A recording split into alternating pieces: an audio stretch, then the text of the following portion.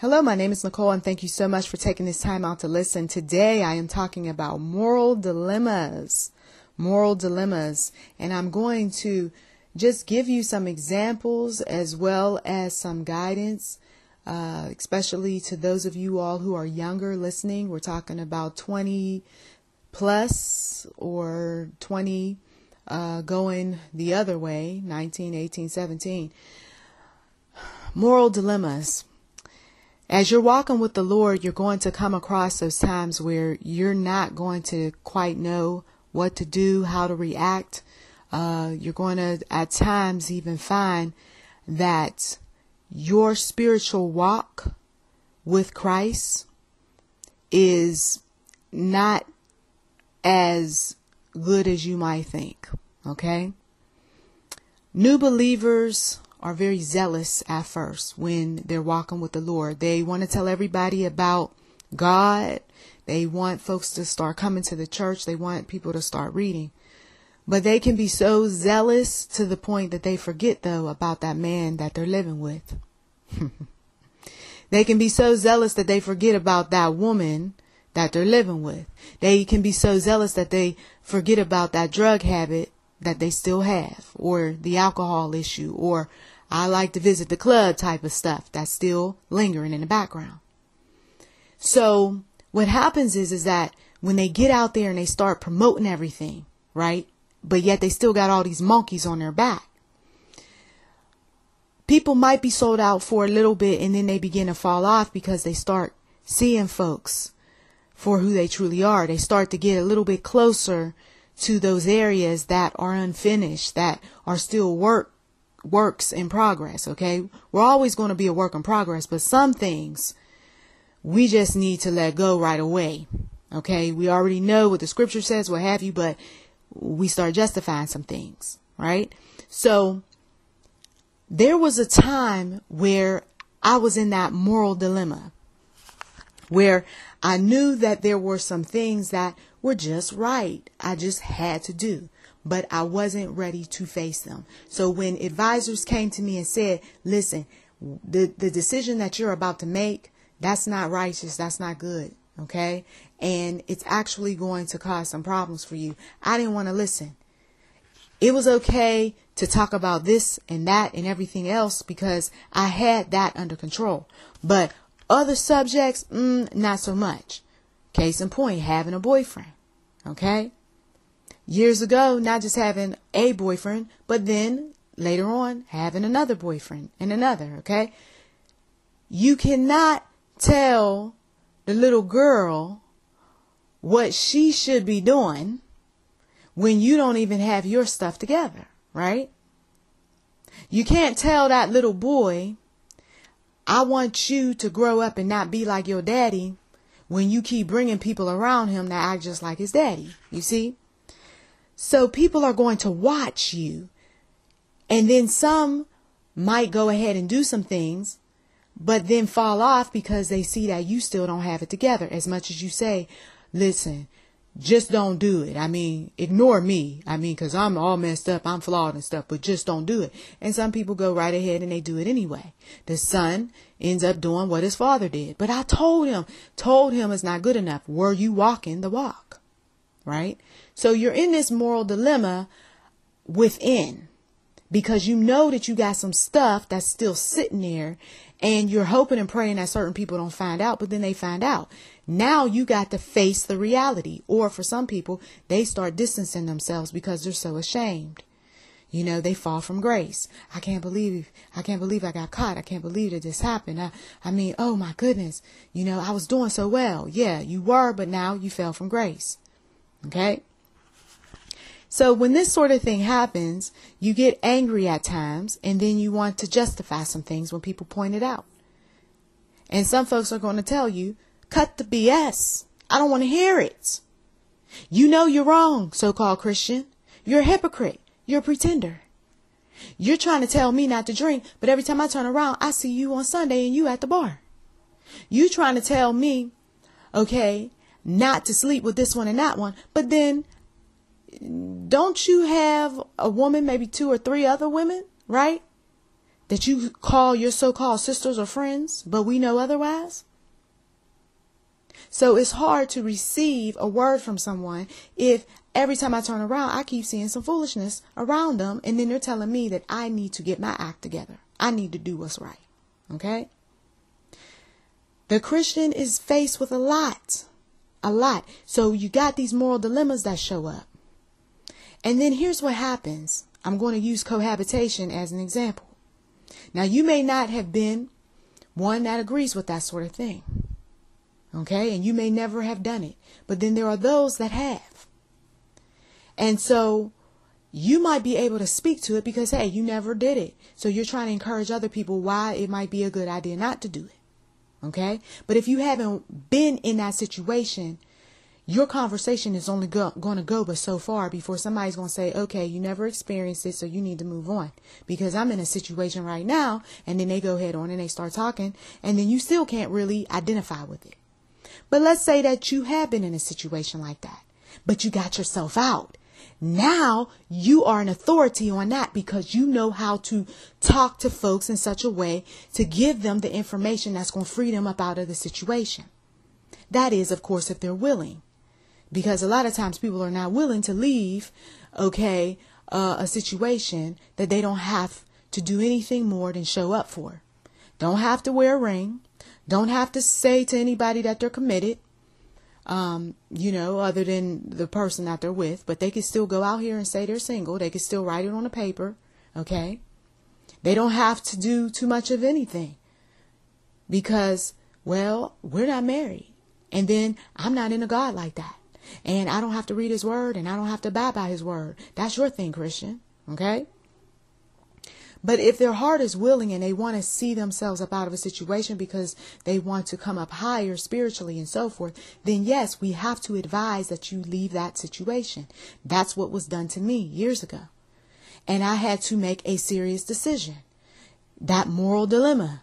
Okay. What's right over what's wrong. And of course, you choose what's right. And what's right is that you get married and you make sure that you take care of your business and you do what needs to be done. Now, if you are at war with that, if you're at conflict with that, eventually that cohabitation, that relationship, what have you, is going to take a serious hit if you're trying to be a Christian while you're cohabitating or having sex. Maybe you're not living with anybody, but you're just having sex with different people. At some point, your personal relationship with Christ is going to be affected. And you're not going to perform like you used to. I know I'm stepping on somebody's toes. You're not going to perform like you used to. And your partner is going to start to notice something different about you. You're not into me. You don't want me anymore. That's not it. But come on now. What's wrong with you? Or before you were okay with it. Yeah, because they're having some moral issues with it now. Because they're starting to go to the church, or they're starting to read the word, or they're starting to pray, or they're starting to be around some quality individuals who's advising them, listen, you need to marry her. You two need to separate for a while. You need to see whether or not she really is somebody who you want to marry. Maybe that's why you keep prolonging it. Maybe that's why you really don't want to do it, because you're not sold out on being married to her. So that's going to be an issue. So these moral dilemmas show up. The moral dilemma of you were stealing, right? And then you decided you didn't want to steal anymore. But then you got people around you that say, hey, you know what? What's up? What's up? And then they end up doing it. And then when they do it, and then you fall into that state of mind again, now that you've done that sort of thing, it becomes an issue. Now you're saying, oh, I can't believe it. I mean, man, what's up? What's up? You know, I fell in that trap again. And those that are just as guilty as you think they're going to encourage you not to be in that trap. They're going to say, man, it's all right. It's okay. Moral dilemmas. Maybe you know someone that's faced with something like this and they want to do what's right. Oh, I want to do what's right because, it's just the right thing to do. But then they keep doing all this stuff that's wrong while they're talking about praise the Lord and hallelujah. They're a hypocrite. They're a pretender. They're not going to want to hear that, but that's what they are. Because if you can pretend that you're righteous on Sunday, but then continue to do all sorts of negativity all through the week, all sorts of ugliness, then you're not ready to walk with Christ. And it's better to just say, you know what? I'm not ready. I'm not ready for the church. I'm not ready for the Bible. I'm not ready for any of this right now. Than to lead people into believing that you got it going on when you really don't. And these folks that you know that are like this, that's why they constantly are going through some type of trial, because they're talking out of two sides of their mouth. Today I'm for Christ, tomorrow I'm not. Today I love Jesus and tomorrow I don't. You love Jesus as long as he's blessing you, right? You know some folks like this. And then they don't love Jesus so much the next day because, well, Jesus is putting them under some trials, under some fires. So moral dilemmas are all around. And you get some folks that they want so bad to do what's right, but they got all the wrong people around them. And to that we say, cut them off. You don't encourage folks to continue to be around people and do devilish things. The best thing for a person who is struggling with sexual promiscuity is to stop putting themselves in a position where they're going to be sexual. Well, it's easier said than done. No, it's not. You just don't put yourself in a position where you could get yourself into some hot water. Meaning you don't be alone with the opposite sex because you can't trust yourself. You're always out in the open. Do you want to come back to my place? Nope. Do you want to hang out with me? Is it in a public atmosphere? Yeah, everybody's going to be around. Okay. But afterward, let's go back to my place. No. And they might set it up where they start pouring a bunch of drinks. Now, are you going to go back with them? You see? And some folks say, well, I got this. And, God's with me. And no, he's not with you if you're going to go head on down a pathway that he specifically told you not to be on, because he knows what you're going to end up doing once again. Someone dealing with all sorts of substance addictions and so forth, it would make sense not to go where the substances are, right? But to go where the help is. I can do this. I can fight it all by myself. One who was caught up in all sorts of drug activity and so forth, he told us at the church, he said he knew he couldn't fight it all by himself, and he finally just went on and got the help. He got tired of putting all the stress and dramas and so forth on all those people around him, his loved ones, his friends and so forth. He finally got the help. That's what it takes. I mean, you can walk this walk in so many different ways, simply by giving up some things. The things that keep causing you to sin, the Lord says, cut them off. You tired of lying? Tired of just keeping up some drama with some folks? Stop getting on the phone talking to everybody. Stop going to everybody's house. Stop expecting folks to call you and pray and please, please, when you know you cannot get it together when it comes to drama and gossip and lying and getting mixed up in petty stuff. Some folks need to take a fast. They needed to take a fast from people a long time ago. Some folks need to take a spiritual fast, a food fast, a liquid fast. Because their bodies need some cleansing as a result of all of the things that they have put inside their bodies and allowed folks to put in their bodies without being too specific. You've got to rid yourself of those spirits that linger after a drug binge or alcohol binge or what have you. You've got to do what it takes if you're going to walk this walk, and you got to be clean as much as possible. And when I say clean, I mean clean of the foolishness, of the nastiness, of the unrighteousness, of the sinful behavior. We're all going to battle, but some stuff we can really work on to remove so that we can be better witnesses for Christ. So I take this moment right now to pray for those of you all who are still struggling with all sorts of sin while you're talking about Lord and Jesus and God, I pray in Jesus' name that you will no longer be a hypocrite, that you will no longer hide the foolishness, and that you will start speaking the truth about yourself and doing what is right. That you will get the necessary help that you need.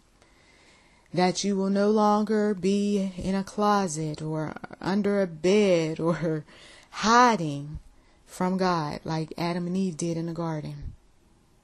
God sees and God knows, and I just pray that His mercy will be upon you and that you will have the strength to knock whatever addiction, whatever you have hidden in secret, that you'll be able to rise above it and be victorious in Jesus' name.